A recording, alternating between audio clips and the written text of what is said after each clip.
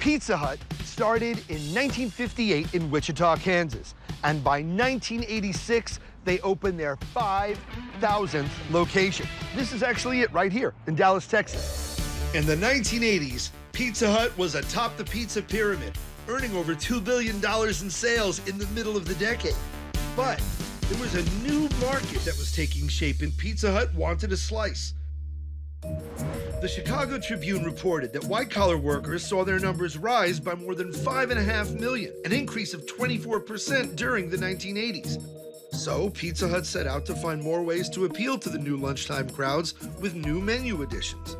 The first of which you might still recognize. That's right, it's their 80s innovation, pan pizza, and the infamous lost dishes that soon followed.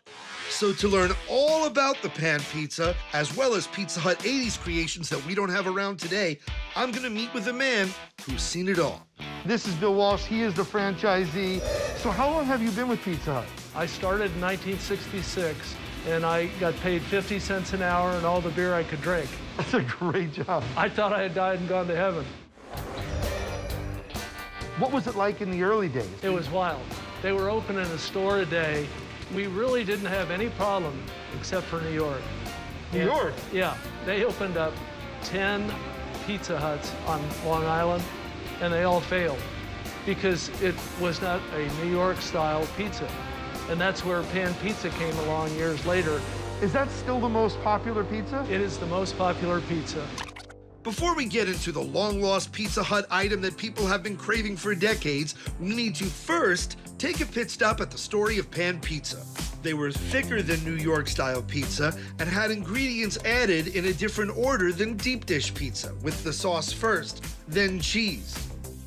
Pizza Hut added pan pizzas to their menu in 1980, 9 years before any of their competitors. But it was 1983 when they introduced their game changer, the personal pan pizza. Its commercials promised it would be ready in just 5 minutes in an effort to lure in the lunch crowd. New personal pan pizza at Pizza Hut. Ready in 5 minutes or your next one's free. We guarantee it.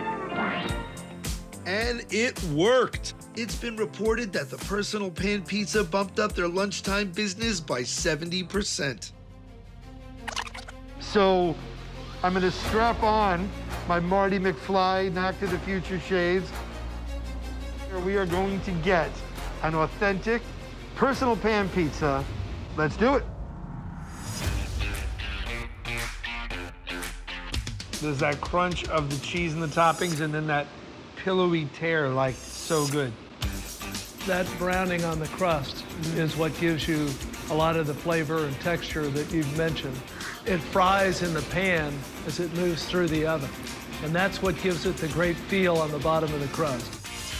The personal pan pizza was a hit with the 80s lunch crowd, but it wasn't the only way Pizza Hut won over midday diners.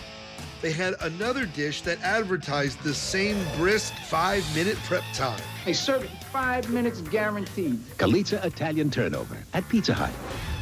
Look at that. The Calitza has not been made since 1992. Because of that buttery exterior, how it almost fries the dough in that pan, the dough is as much a part of the flavor as it is the filling inside. The Calitza is so good, it baffles me why it's not around anymore. Well, its demise was ultimately due to the challenge of cooking something so thick in time to be ready in 5 minutes. Though the Calitza may be lost to history, today at least it's brought some joy to this 80s kid.